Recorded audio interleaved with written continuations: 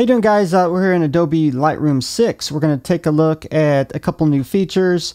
First one we're going to look at is the HDR photos, which is high dynamic range, and you take multiple exposures into one picture, gives you much more dynamic range.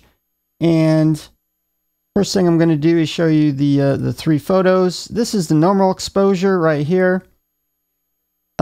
Set at 0. This is -2 underexposed, and this is +2 overexposure. So let's go ahead and go back to library.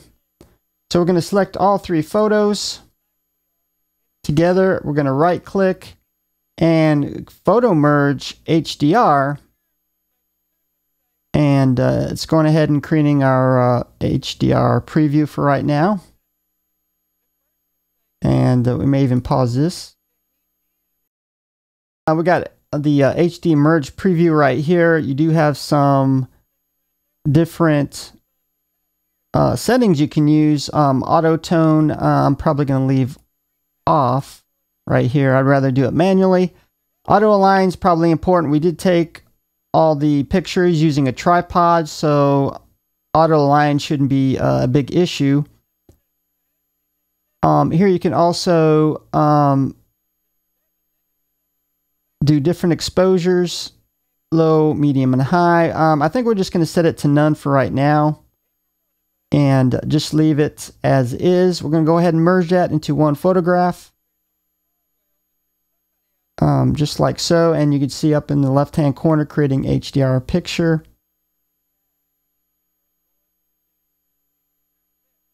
And it makes this new photograph right down here. We're going to wait till that goes away. We're going to choose that and go to develop. And obviously it's way too overexposed. So here we can adjust it. Now we're going to get much more information. And it's going to make for a very, really great photograph. And we're probably going to have to set this down a bit.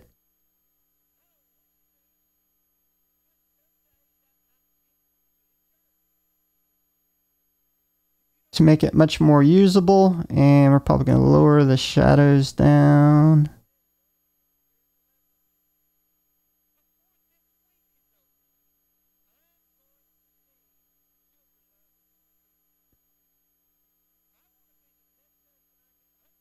And fortunately, I don't have the time to really go through the photograph, but there you go, merge it all natively.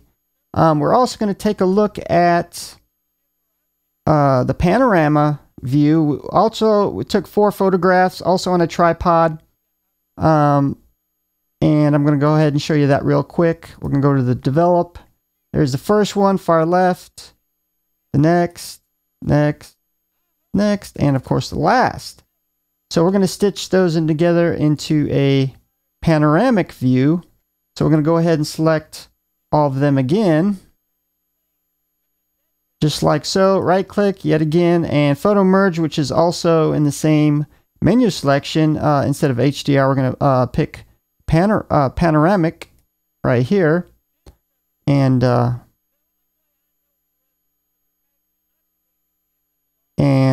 you can see, we got it right here. And apply appropriate lens profile to photo before merging. So we're going to try auto crop, and that will get it a little bit better. And also you got 3 selections. We're just going to go ahead and choose the first one. In fact, we may even just select that right here. We're going to go ahead and select merge. Now it said we need to probably first select lens profile, which we didn't do before. As you can see, the top left hand side creating panorama,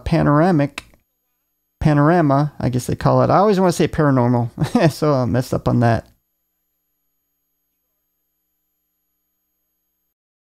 Finished with our panoramic view here. We're going to go then into develop module, and there you go, panoramic view. Let me see if I can get to go full screen, and we're going to go ahead and click and check to see if we notice any anomalies in the merge, which I don't see at all.